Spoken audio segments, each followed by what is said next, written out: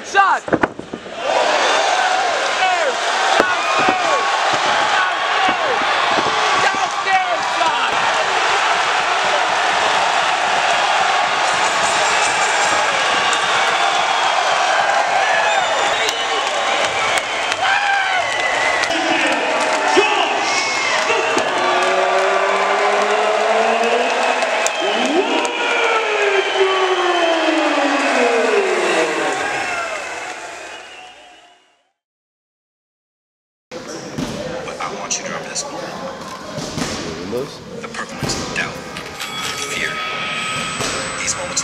So Diodora, like the shoe company, they did an official, like Rocky, with the movie Rocky.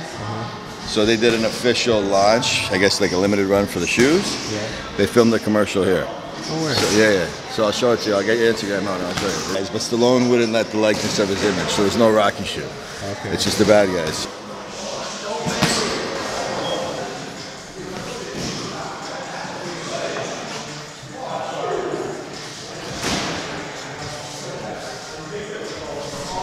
How does a guy from Orangeville become a top 30 welterweight in the world? Honestly, man, I've been boxing since I was 12 years old.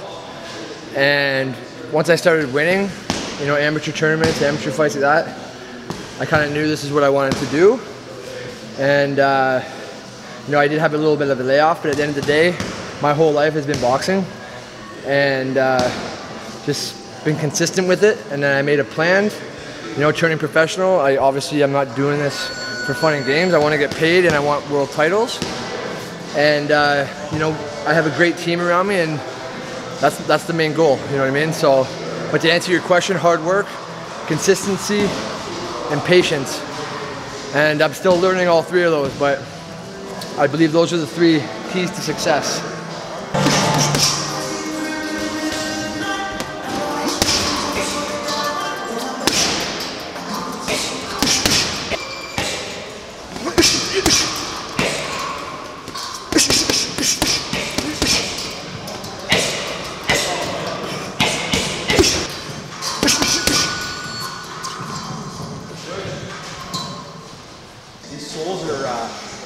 Change the bottom? So my first ever boxing boots were these ones. The titles are good. Good support. Yo, they don't have these style anymore, bro. Yeah. Well, I mean, the Nikes are the closest. These are the old school, like a lot of them get stiff in the feet. I feel like those ones are very loose. Yeah. It's nice. So we're gonna do 5 rounds of speed. So we got Mateo here, my boy. He's on the mitts. Paddle King, baby. Speed drills, and then we got Vinny. We're gonna do 5 rounds of power. So it's kind of slower but heavier shots. Combo.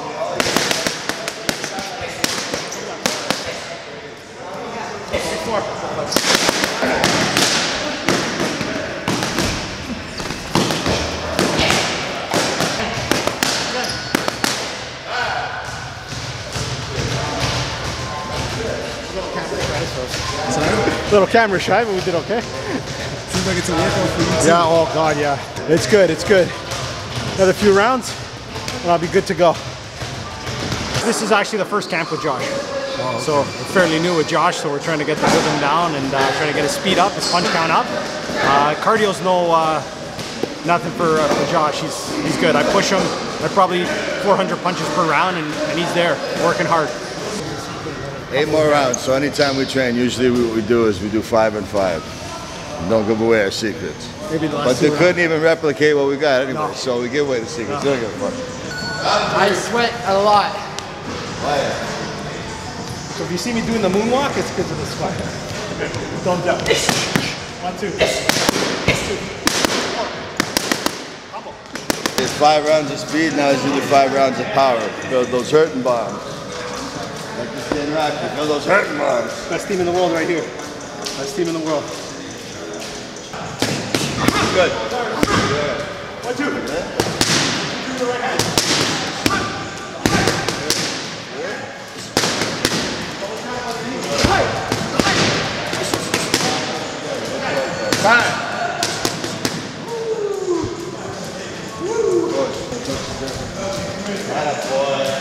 That's it.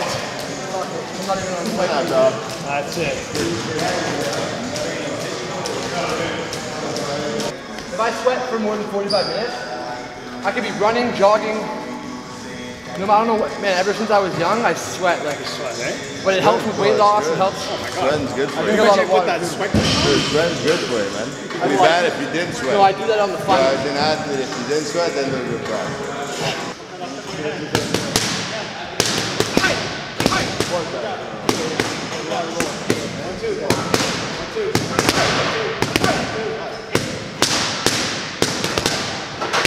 Do you feel like this fighter is a step up from the last fight you fought, Williams Herrera? I think it's on the same competitive level. This guy is probably ranked within 20 points of Herrera. So I mean, you're talking the top 5% in the whole weight class. So like, every guy is going to be tough at this point. So yeah, am I expecting a war? Am I expecting him to bring his A game? For sure. But my boxing IQ, I'm going to show that there's levels to this. And you know, I keep striving to bring entertaining fights to United Promotions. That's how he measures his workouts. Take a nice And put it this way, take a nice group he shot. only did half in the ring so far. The first half we did out there, remember?